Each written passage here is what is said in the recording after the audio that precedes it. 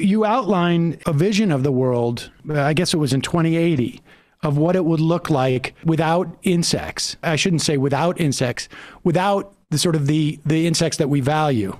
Walk us through that a little bit, and let's just talk about, what would be around when it comes to insects. Yeah. So I tried to imagine putting myself in the shoes of my eldest son is 20 now, born on the millennium, just about. And I was imagining what he will encounter in his life, what it will be like. So I put myself in his shoes, aged 80, looking back at most of the 21st century. And I tried to imagine what's likely to happen in the next 60 years. And actually, unless we address these big environmental issues like the disappearance of insects, life's going to be pretty tough, I think. So in terms of insects... And we should say, let me just stop you here too for 1 second. I mean, we're talking even distinct of climate change at this point. I mean, obviously, the climate change is going to really impact the insect population. But we're talking about even if there were no climate change per se, and 60 years out, climate could also be the change could be devastating. But we're just talking about the question of insects at this moment. Yeah, sure. Although, I mean, these things are all intertwined. One of the big drivers of insect declines is beginning to be climate change. And there are many other major environmental issues that all of which kind of interlock. And I think the solutions to most of them are common. But anyway, in terms of the insects themselves, there's a kind of irony that the ones we like, the pretty butterflies, the bumblebees that pollinate our apples and so on, seem to be the ones that are declining, whereas the kind of tough, adaptable pest-like insects, the houseflies, the cockroaches, the mosquitoes, they're pretty adaptable, and they exist in huge populations, so they can cope with most of the things we've thrown at them so far. So they'll still be with us and will probably long outlast us. But the insects we really can't do without, and that will be very sad to see go, are the ones that are disappearing. And why is it just that we don't like insects that are that adaptable or they're coming? I mean, why is that? Well, partly it's just chance. Houseflies, for example, they benefit from all the rotting organic waste that we produce. So the arrival of humans on the planet has led to houseflies being much more common than they ever would have been. And because there are countless billions of them, if you spray them with pesticides, a few of them are resistant, and they quickly evolve resistance as a population. So they're quite hard to control, and they will thrive so long as we produce refuse, which seems to be likely to continue into the future for quite some time. So they're just a few lucky insects that basically thrive around human habitation. And those are the ones that will certainly not be disappearing anytime soon. Whereas things like bees, which are rather slow breeding creatures, they're much more sensitive to the environment and to the way it's changing. They're the ones, sadly, that are disappearing. All right. Well, just to go back to your son in the year 2080, like what's his life looking like without the insects? Well, I'm imagining him.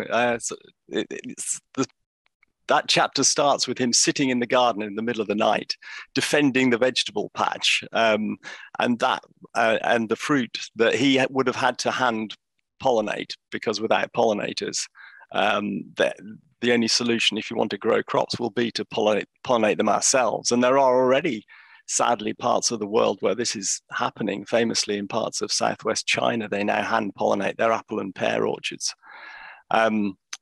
So he's living in a world where life is tough. It's difficult to get enough food.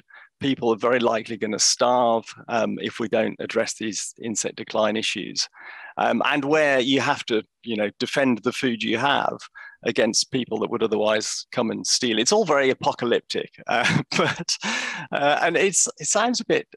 I know some people will think it's ridiculous to imagine that civilization might crumble, but unless we address this whole raft of interrelated environmental issues, including the demise of insects, then I think there is every likelihood that life for our children is going to be really hard. And, we would do anything for our children, wouldn't we, apart from apparently leave them a healthy planet. Can you give us a sense of how rapidly the insect population has declined over the past few decades? Because it seems precipitous and something that needs to be noted. I was staggered to see how quickly things are shifting. One of the most dramatic pieces of evidence is a study from Germany, which found a 76% drop in 26 years. That's probably at the top end. There've been a lot of other studies scattered around the world. For example, in the UK, we know that butterfly populations have roughly halved since 1976, when I was a kid. So that's stunning. I mean, that's that's stunning. The idea that let's just say that there's some flexibility between 50% and 3/4 of the insect population has diminished over the course of the past 30 or 40 or 50 years. Is nuts. It's pretty scary, isn't it? I mean, this has happened, in our lifetimes, on our watch. Just to give you a North American example, the monarch butterfly has decreased in Eastern North America by about 80% since 1990. So, actually pretty recent times. The Californian population of the monarch is down 99.9% in 20 years. This is dramatic. And if it continues, then, that it really will be catastrophic for life on Earth. Before we get into the sort of what's causing this, you talk about in the book about why we don't really notice this, and you brought up the bugs on the windshield, and I remember it just suddenly dawned on me, like, yeah, there's a lot less of bugs on my car in the summer than when I was, 30 years ago when I was, driving. Will you talk about that dynamic as to why we're not in tune to it? Well, I guess the reality is that most of us don't spend much time kind of interacting with insects, don't pay much attention to them. Many of us live in cities. For most people, insects just not on their radar at all. And it is interesting that almost the only thing that most people have noticed is the clean windshields. Although even there, most people haven't actually thought about it. And it's only when you point it out to them, they, just like you two, they say, oh, yeah, you're right, I can remember that. But because it's been a kind of gradual thing, it didn't happen suddenly. It happened, just a few bees left, a few butterflies left each year. Then it's crept up on us. And I think most people are blithely unaware of this entire crisis. I mean, even the butterfly example. I used to remember as a kid trying to find butterflies or seeing them more regularly. And I thought it was maybe just my childlike innocence escaping me, but I can't remember the last time I've seen one, honestly.